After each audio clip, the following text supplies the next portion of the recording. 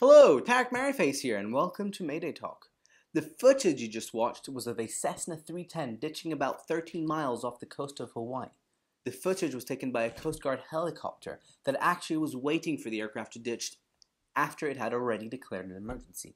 The pilot was ferrying the aircraft from California, so he obviously had to install extra tanks of fuel to be able to make it. The pilot realized he was in trouble about 3 to 4 hours before the crash and immediately declared an emergency.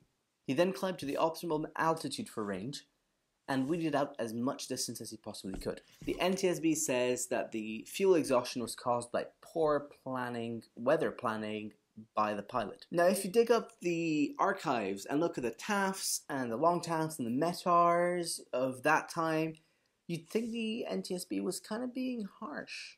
Because, all this data actually shows that the winds were favorable. I went ahead and looked at the significant weather charts, however, and found that there happened to be a high pressure system over Hawaii and a low pressure system somewhere in the first half of the planned route. This would suggest that the pilot actually encountered headwinds due to the differential pressure along most of the way. It kind of makes me think the pilot didn't check those charts. This just shows how critical it is to perform a full weather brief for each flight.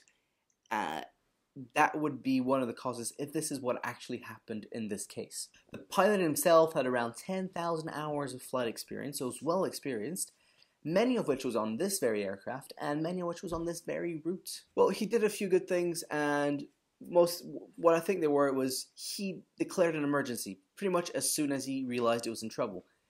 He also was able to keep a level head to be able to climb to the optimum range altitude. This allowed him to get a lot closer to the coast and actually made his rescue a lot easier, because if he ditched a couple hundred nautical miles away from the islands, the Coast Guards might not have been able to fly there and his rescue would have taken longer. Finally, I think his ditching technique was pretty bang on. I mean, that was just beautiful. I believe, however, that the pilot made two critical mistakes. The first was not to do a full weather briefing if that's what actually happened. He might have skipped over the significant weather charts, something you should never do, really. And that's a lesson to all of us pilots right there. I also think he was a bit too complacent by not flying the optimum range altitude from the very beginning, because it's a long ferry flight, one that this aircraft is not designed for. I mean, he had to install extra tanks.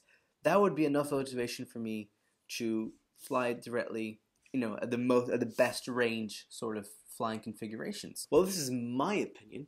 If you happen to know that any of what I just said is erroneous in any way, please feel free to tell me by any means possible. I encourage you to do so, because just like you, I want to learn. Okay, don't forget to check out my Facebook page, my website, merryfaceaviation.com, and my main channel, Tarik Merryface. Thanks for watching, and see you guys next time. Happy flying.